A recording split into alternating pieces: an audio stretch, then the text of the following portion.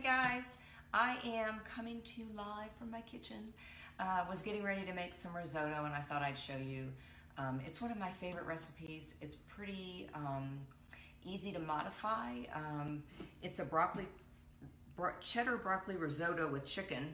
I'm not using broccoli and I'm not using chicken, so you can really kind of mix it up. But what I love about risotto is it's real creamy. If you're not familiar with it, it's a type of rice. So here's the bag. It's called arborio rice. It probably looks backward, but I like it. But what I really like about this recipe is if you normally make risotto on the cooktop, you're left standing there for about 40 minutes stirring while you add half a cup of broth for 40 minutes. So it's a really time-consuming recipe, but this makes it super quick. This is our quick cooker. It's an electric pressure cooker, and it has some really nice features. It has some handles here, so it's easy to pick up and move around. And just to show you before I get it started, it has the pressure release here, and it's quite a distance away from the button where you press down. So, and then it has a red, you can see it, pressure release. So when it comes up and you can see it's level like that, it means it's under pressure, and when it's down, the pressure's released. So that kind of gives you an idea of what to look for. And then it's plugged in. I'm not sure if you can see the front of it is lit up. There are 16 different functions on the front for pork, chicken. You can proof bread in here. You can make yogurt in here. There's all kinds of things you can do, but it also functions as a slow cooker, which I think is just genius. So if you don't have a lot of room in your kitchen, it's a great way to have something compact and multi-purpose. So I'm gonna go ahead and get this started. I need to preheat it for 4 minutes, so I'm gonna put it on sear and press start. So it's gonna go ahead and start preheating while I chop the onion and the pepper that we're gonna saute. So I need a medium onion, a medium pepper, some garlic, and some oil. So I don't think I put the oil in, and it says heat the oil. So I'm gonna put 2 tablespoons of oil. And I'm going to use our measuring cup set. You can see it's kind of all stuck together, so they nest together for easy storage and you're not losing them. So I'm going to put 2 tablespoons in. And you can use less. If you don't want to use a lot of oil, you can actually put water in the bottom and just every so often just put another tablespoon or 2. And what that does is it just keeps it from sticking and burning without the oil. So the next thing I need to do is go ahead and I'll cut up my onion. And I have a pretty big onion, so I'm only going to use half of it.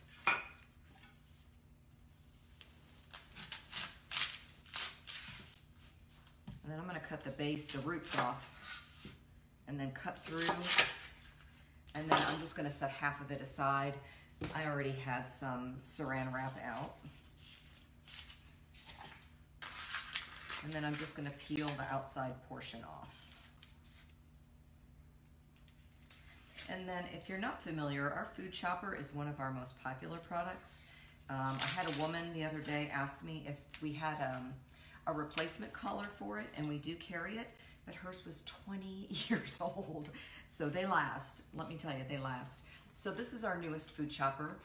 It does have a base that you can actually chop in that. But it has a collar, and like I said, it's replaceable if you have one from, within a few recent years. And then it actually opens up, so you can just stick it in the dishwasher, and it's easy cleanup. But I'm just going to put it back together and show you how easy it is. My husband really likes this for cutting up onions because, it's all kind of contained underneath here, and so it doesn't burn your eyes as bad as when you cut it by hand. And I'm cutting on our flexible cutting mat, and I'll show you why I like that in a minute. So I'm just cutting it into chunks. And then what I'm going to do is put it, it's on this cutting mat. Let me lift it up so you can see. So what I like to do is I've got, several pieces spread out, and I just kind of get a little grouping underneath it. And I'll chop. And then what I do is I kind of swirl it, and it mixes any big chunks that haven't gotten chopped in, and so you can just give it a couple more times and then grab another little section of them And that's all there is to it. So really quickly, you can chop a whole onion. And what I really like it for is carrots.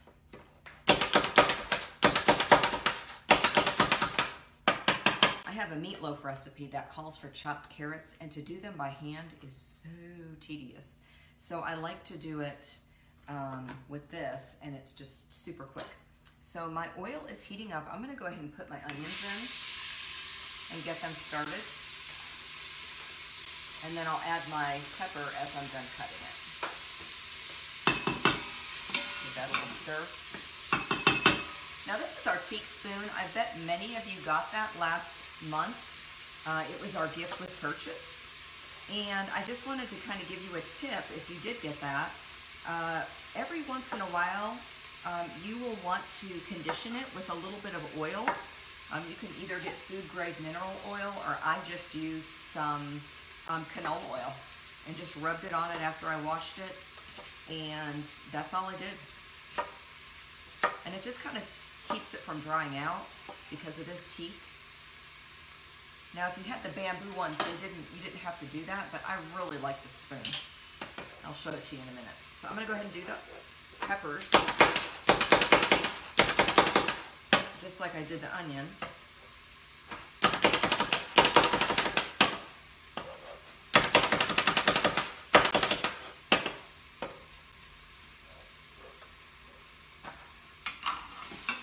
And it's already getting brown. And this is nice because it has a sear feature.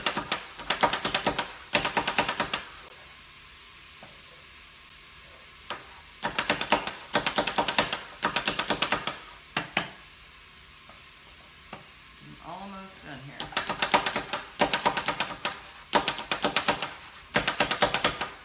And you can see how quickly you can chop that all up. And then I'll just go ahead and pull this up. And I can pull it up and fold it, which is what's nice about it. I have to tell you a funny story though. One day I was doing that. I was transferring some onion. Got a notification here I'm going to turn off. I was transferring some onion to a pan, and I lifted it up, and I wasn't real careful how I was holding it, and it like let go, and it like boomeranged across my kitchen. So make sure you hold it firm. But that's the only time in like quite a few, 15 years that I've had that happen, but I wasn't being careful. All right, so I'm gonna go ahead and let that finish, and then let me just check my recipe. I need some garlic, so I'm gonna grab some garlic cloves. Now this is a garlic bulb. It's kind of small because I've been using garlic off of it, but when it calls for a clove, it's just one little one. It can kind of be confusing if you've never used fresh garlic. So let me grab my garlic press. So I'm going to go ahead, and I don't have to peel it, which is what's really nice.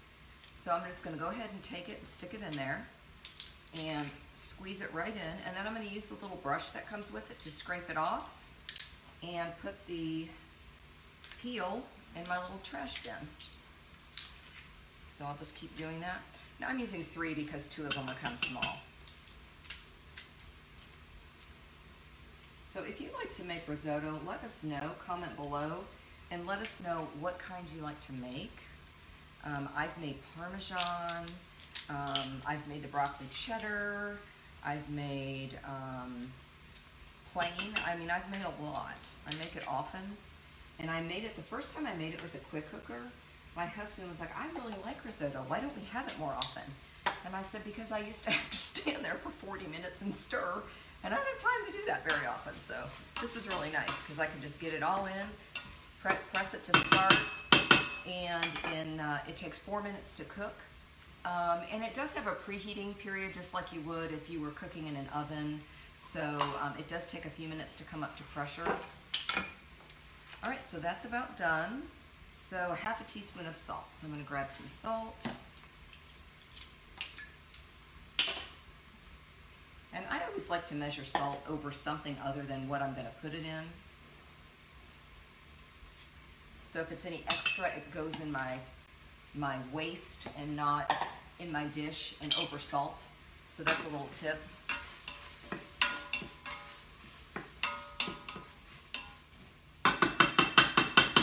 so I'm gonna go ahead and add my rice. So I've got my Easy Read measuring cup, and what's nice is you can actually read this. It's for liquids, but you can read it from standing up instead of, like, you know, years ago with the Pyrex ones, you had to get down on the level and check it. So you don't have to do that with these. But I do like to use this to measure rice, because if you try to measure rice in a regular measuring cup for dry goods, you know, it spills all over and you are forever picking up grains of rice. So I'm gonna drop that in. And what I like about this spoon, let me show it to you, is it's kind of angled, and it's, you know, you can see it's concave, it's a spoon, but it also scrapes. And that little point gets in the edge of dishes, like if you're stirring and you have a straight-sided pan, it really gets in the corners. It's probably my most used spoon that I have since I got that. So now, if you were doing chicken, you would put it in, chop it up into pieces. It calls for a pound of chicken tenderloins, but like I said, I'm not using that. And so I'm gonna put in my chicken broth. I actually have water here because I am using, not chicken broth, I'm using, it's a broth base. It's from Orrington Farms. Let me show it to you so you can see that. And I order it off Amazon. I've not found it in a store near me. I'm in outside of Raleigh, North Carolina, so you know, we have some pretty decent stores, but I've not found it here. So I just order it off Amazon, and I've not had, I'm actually almost done with this one. So now I need to put in 6 teaspoons. I could have done 2 tablespoons, but my tablespoon is dirty and I don't want to stick it in here. Okay, so I've got that done. And this is a vegan base, but it says chicken flavored. So if you don't like to eat meat, or you just want an alternative, that's a great choice. That was actually recommended by Cooks Illustrated, if you're familiar with them. They do America's Test Kitchen on PBS, and they've got some fabulous cookbooks called America's Test Kitchen. They also do Cook's Country, if you're familiar. It's the same company. Always fantastic recipes, so when they recommend something, I usually go with it. So let's see, I need a tablespoon of Dijon mustard. And I will tell you, if you're making this, do not omit this. It really does make a huge difference. So I'm gonna go ahead and put a tablespoon in.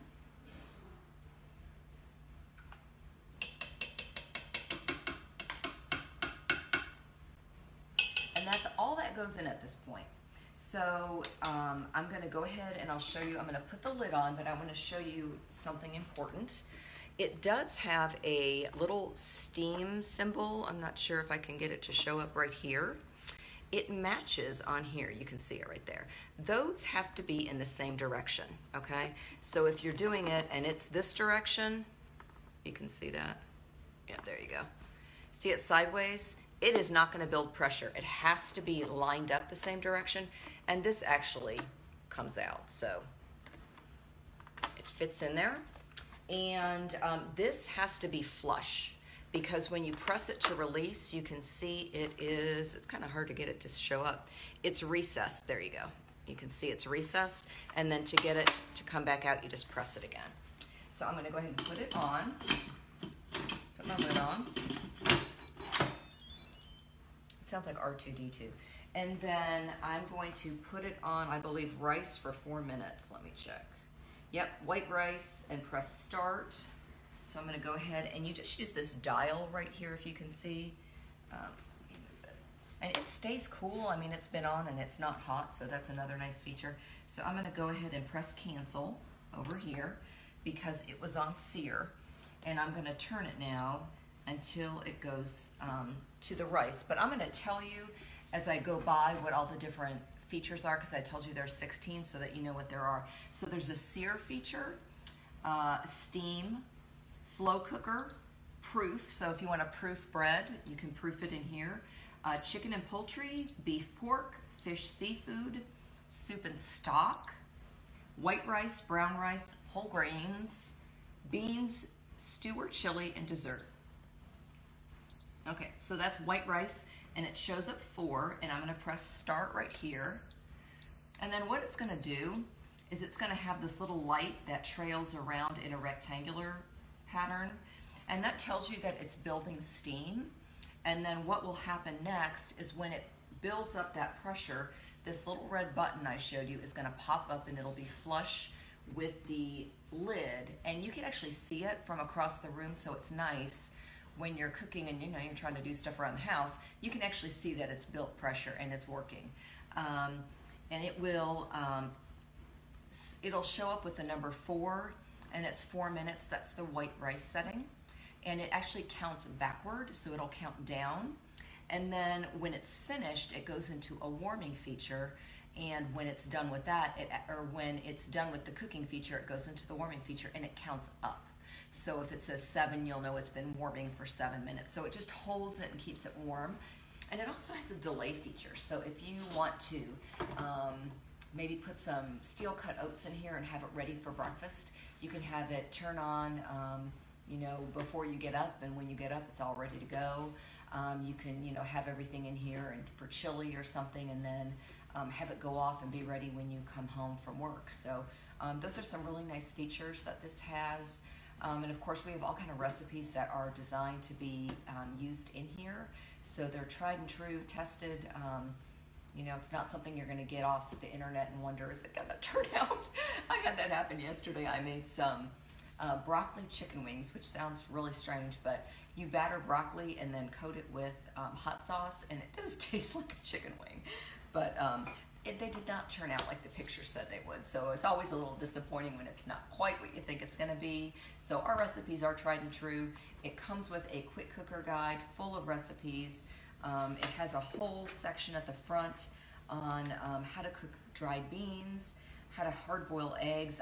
People have been raving about that, so I'm gonna try that tomorrow. Simple salsa chicken, and then it has pages on beans and legumes and grains and rice directions. Then it has a section on how to cook all kind of different vegetables, times, how to prep them to put them in there, and then meat and poultry. So it's just chock full of information, and anybody who purchases it obviously can contact me. I'm gonna help you if you have any issues, you need to know how to work it. I'm gonna be doing a quick cooker workshop online week after next.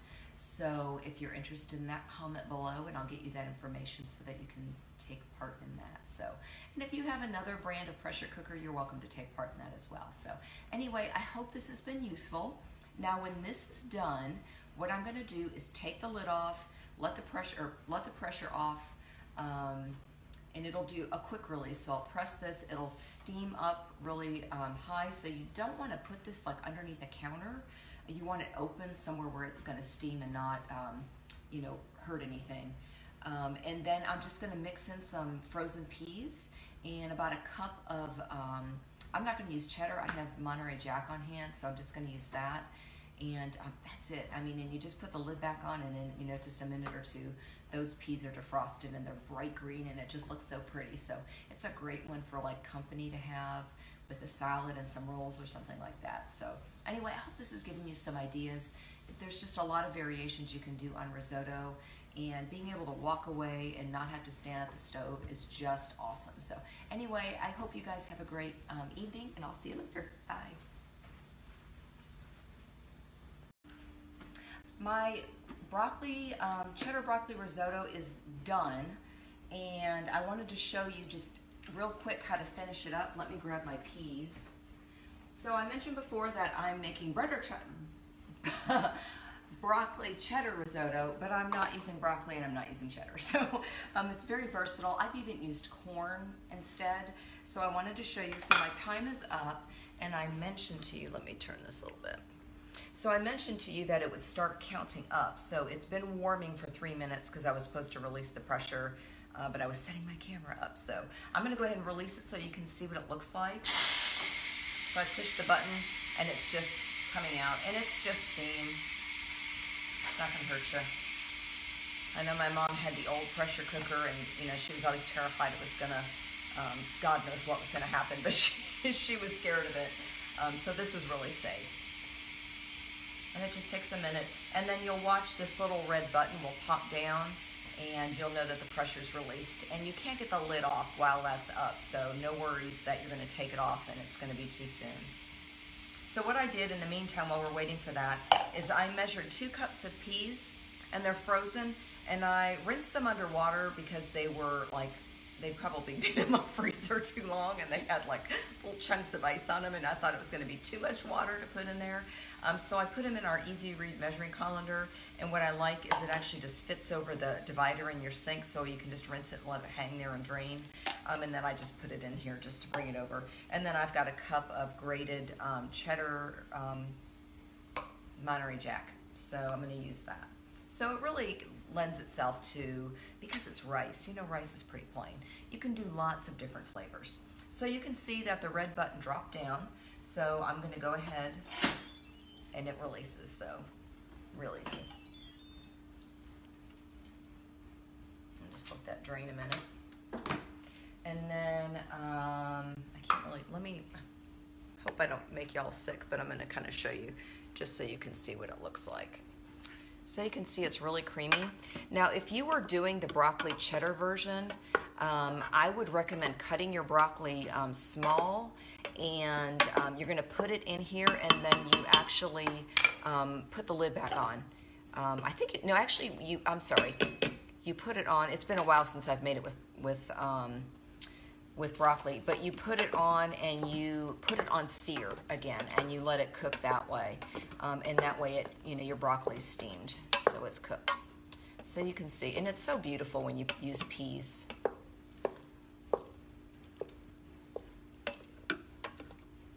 And then as it sits, it will thicken a little bit, but you can see that it's like really creamy. And it's pretty with the green and red. Boy, that'd be a good holiday one. I hate waste, sorry about that. So I'll just go ahead and stir that in.